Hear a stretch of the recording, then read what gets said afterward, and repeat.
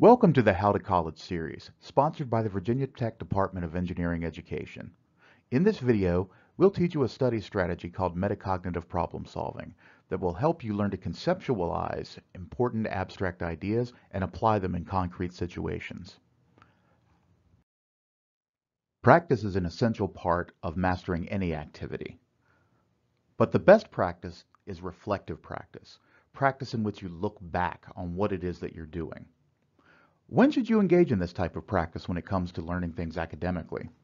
Usually after the relevant class lecture is a good time, but definitely the bulk of your study time should be spent practicing. What should you practice? Definitely math, physics, chemistry, any kind of class where you're learning a process. The strategy that we're going to use is called a metacognitive problem solving. The word metacognition just means thinking about how you're thinking. To use this reflective practice strategy, you'll of course need sample problems to work on. You can find problems in your textbook, old tests that your instructor gives out, or, like this one, through a Google search. We'll start with something relatively simple, a molality problem from general chemistry. To find it, I just searched molality problems. You'll want to find problems with multiple levels of difficulty and complexity for this.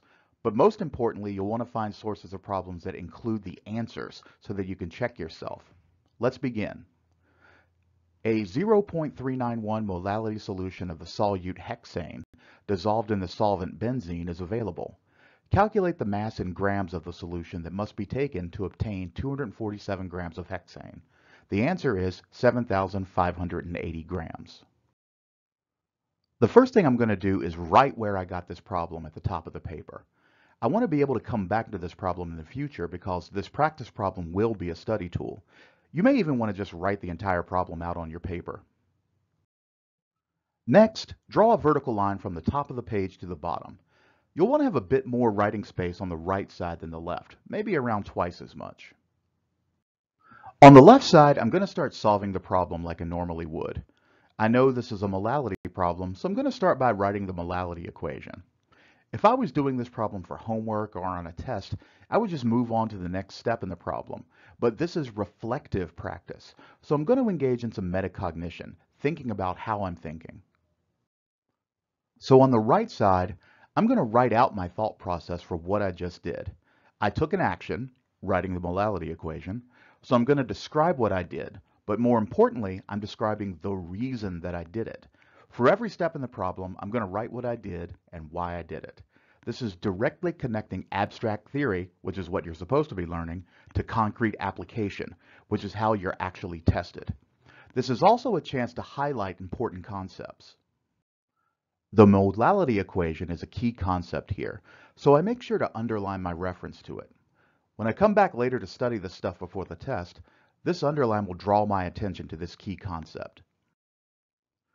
I continue solving the problem my way, and it's important for me to note this.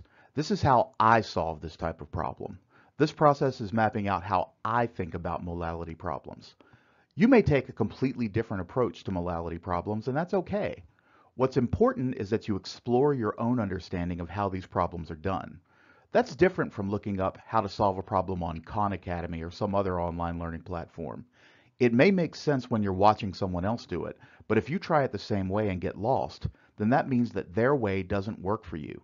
You have to improve your own way of solving problems so that when the test comes around and you're on your own, the problem-solving process feels more natural. So I continue writing out my thought process, and I underline the concepts that I feel are important. Maybe those concepts are simple, maybe they're hard to grasp, doesn't matter.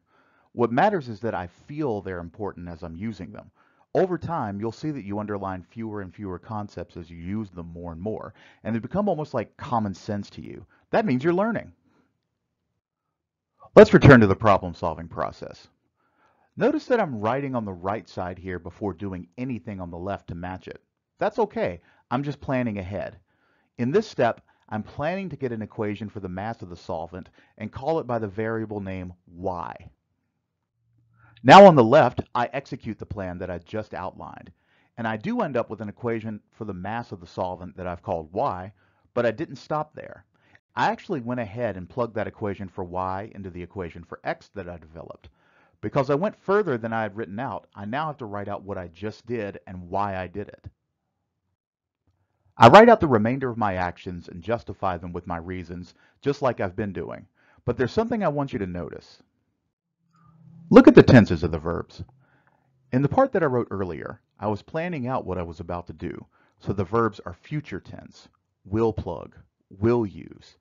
In the part that I wrote afterwards, I was describing what I had just done, so the verbs are in the past tense, used, plugged. It seems like an odd thing to point out. I mean, we're doing chemistry, not English, right? In order to fully understand your thought processes, it's not only important to write down the content of what you're thinking, but to write out the sequence in which you consider that content. What's triggering your thoughts? What can you execute quickly without that much thought? And what causes you to stop for a second to plan out your next steps? In this case, you can tell that I have to stop to strategize about what approach I'm going to take to set up my equations. But that once I have my equations, I can quickly combine them with little effort, so my algebra skills are strong. Now you know what I'm good at and what I need to work on. You also know that problems that require setting up a lot of different equations will take me longer than problems that are just plug and chug type questions. Using proper verb tenses can help you map out the sequence of your thoughts.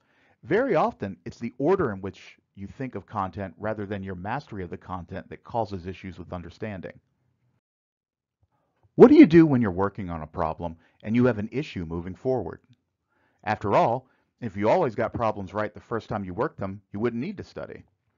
In this case, I realize that I'm going to need the chemical formula for hexane, but I don't know it, so I'm stuck. This is exposing a gap in my knowledge, which is actually a very good thing. You want to find all the gaps in your knowledge during practice so that you don't discover them during your test. So I'm going to take a red marker or a highlighter or a different colored pen, something that stands out, and I'm going to circle this part of my notes where I'm stuck. This does not show a bad thing. This shows an opportunity. Now I have a very precise question that I need to find an answer to. What is the chemical formula for hexane? That's simple enough that I can look it up in my textbook or Google it, but other questions might be more complex and require me to talk to a tutor at the Student Success Center or go to office hours to talk to my professor about it. But if I just went to my professor and asked, well, how do I solve this? More than likely the professor is going to go through the whole problem. It's understandable. They don't know what I know and what I don't know. So that broad question is going to get a broad answer. When I can identify the specific issues I'm having moving forward, I can formulate a more precise question and surgically strike at the real problem instead of having to waste my time and my professor's time with them explaining something that I get 80% of.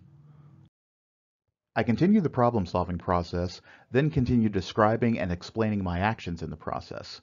Since I ran into a gap in my knowledge, I also lay out how I fixed that issue, and if possible, tips for the future. I then continue the process. As you can tell, this can get tedious. It'll be tempting to just run through the problem without documenting everything. Over time, you'll be able to create a shorthand for your documentation, but when you're learning, it's important to be patient and humble. Remember, there's a reason you're doing it this way, and that reason is that you need to learn to do this in a test environment. Doing it slowly now to get the technique right will pay off later when you have to do it during a test in real time. I continue solving the problem and documenting my thought process all the way to the end. I now have a final answer, so I need to check it against the actual answer. Yikes! I am way off.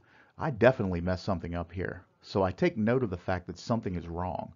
Hey, I found another gap in my knowledge. I have an opportunity to learn, so I circle this spot in red marker. I might go through the book to see what I did wrong. I might go back through the problem to see if I made a tiny calculation mistake somewhere, or I might need to go see my instructor if I can't figure this out. In this case, office hours are going to be the resource that I use. After talking to my professor, I realized that I made a simple unit mistake. The molality equation uses kilograms of solvent, but I was using grams of solvent. I make a note that I had to go to office hours to fix this.